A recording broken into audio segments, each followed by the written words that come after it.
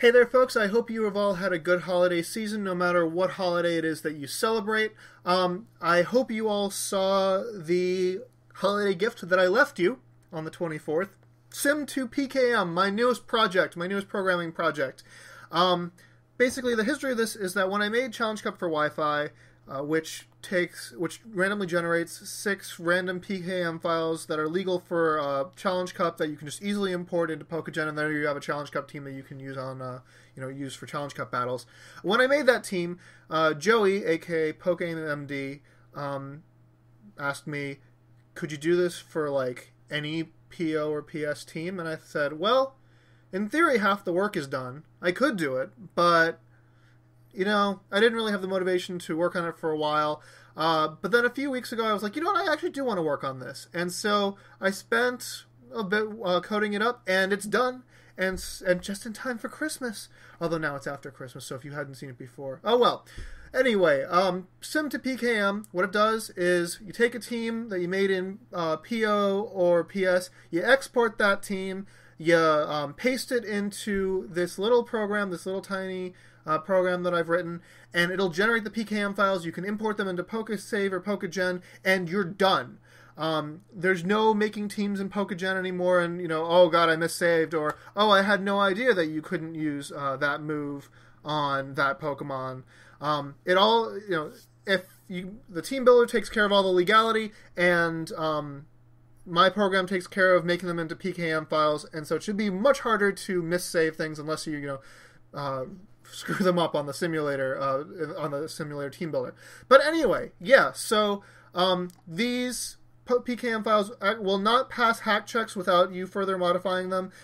Basically, I think you'll just probably need to generate a legal PID. If you've made teams for Pokesav or Pokegen, you know what that means. If you don't, then don't worry about it. You'll still be able to use them. You just won't be able to upload the battle to as a battle video to the Nintendo WFC. Anyway. So yeah, this is the Smogon page, which is the project homepage. There's also a GitHub link. But anyway, you can find this link. You can just copy down this link, or you can find this link on my channel page. It contains the download links, Windows, Mac, Linux. If you're on some other sort of operating system and you want me to make you a custom build, let me know and I'll do what I can. But so anyway, let's get down to it. I've already taken the liberty of downloading it.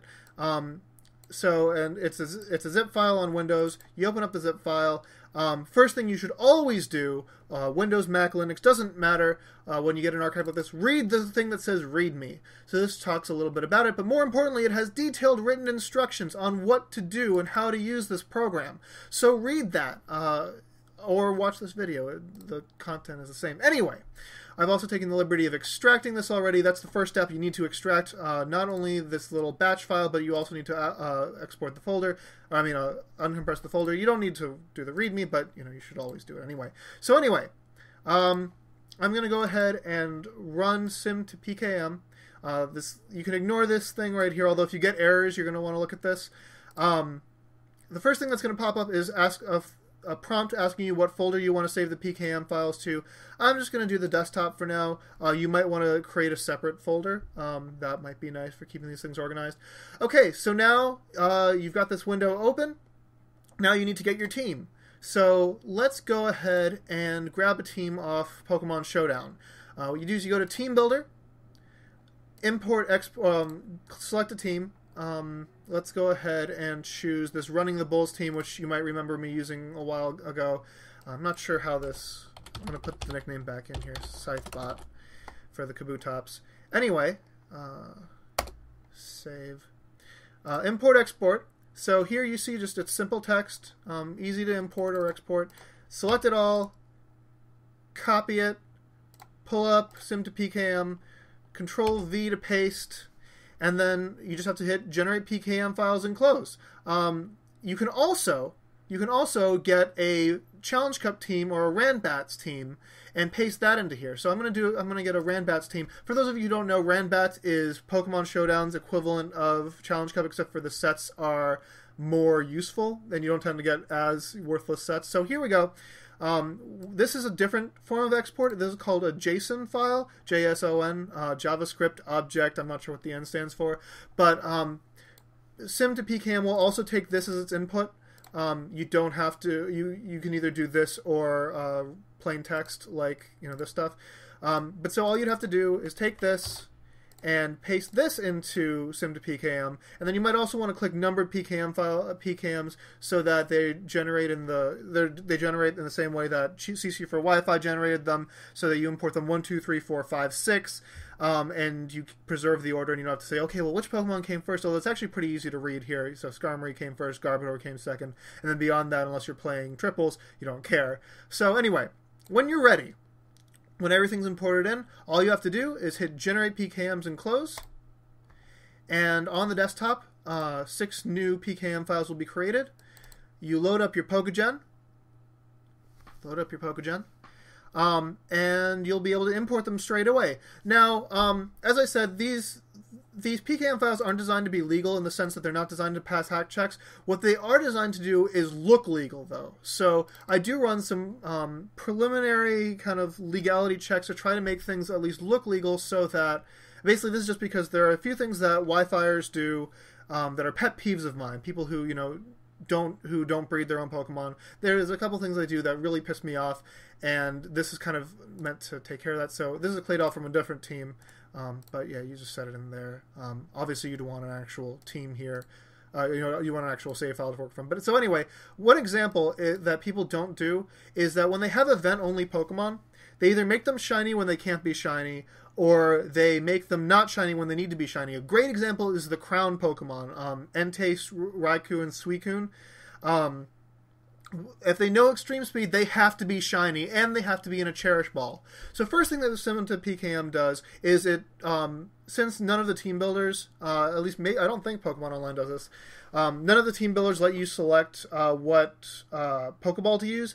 sim2pkm chooses that for you. It's a Pokeball by default, but if it has to be either in a Dream Ball or a Cherish Ball, it'll put it in that for you. The other thing is that if it's an event-only Pokemon, you'll see, even though this Pokemon in the export, even though it had a name, so this is Dogbot, it's an event Pokemon. It can't have a nickname. So I remove the nickname, don't allow it to have a nickname. You can see that it's forced to be shiny here. Again, the PID isn't legal, but you could generate a legal one for yourself. But when you import this and you put this into to Desmumi, or not Desmumi, when you put this in your save file, load it in your game, you will see that they'll basically look legal, and that's a nice thing, at least to me. And if you're like, what, screw you, Antar, I want a nickname, you can always just overwrite that and put the nickname back in. But so that's that, and that's sim2pkm, and that's how it works. And it should work great. You shouldn't have any problems. There is a problem with Shaman, but Shaman, if you're using Shaman Skyform, basically you have to have a Grace-to-Dia flower in your game, and you need to manually change its form. But I think that's actually a Pokegen problem. At least I've tried doing stuff in Pokegen, just moving around and making, Shaman Skyforms, and it doesn't stay Shaman Skyform for me, but maybe it does for you. So I don't know. Anyway, I hope this was a clear tutorial. If not, you might want to read the written instructions. They might be a bit clearer. Enjoy. If you have problems, feel free to comment on this video. Feel free to leave a post on Smogon, or feel free to go to my GitHub site and make an issue right here. Oh, this is closed. I should close this. Anyway, never mind. There are no known issues right now except for the Shaman thing that I already told you about that I think is a Pokegen problem anyway. sim2pkm does not automatically update, so if you're having problems, you might want to check to make sure that your version of sim2pkm is the most recent version, which is why that README file is important, because it'll tell you, oh, this is version 1.3, and let's say version 1.5 is out now. Then that might fix some things, but as of making this tutorial, 1.3 is the correct version. So anyway, yeah, that's it. If you have any questions, feel free to ask. Otherwise, enjoy. And Merry Christmas, Happy Holidays, Happy New Year, whatever. So long.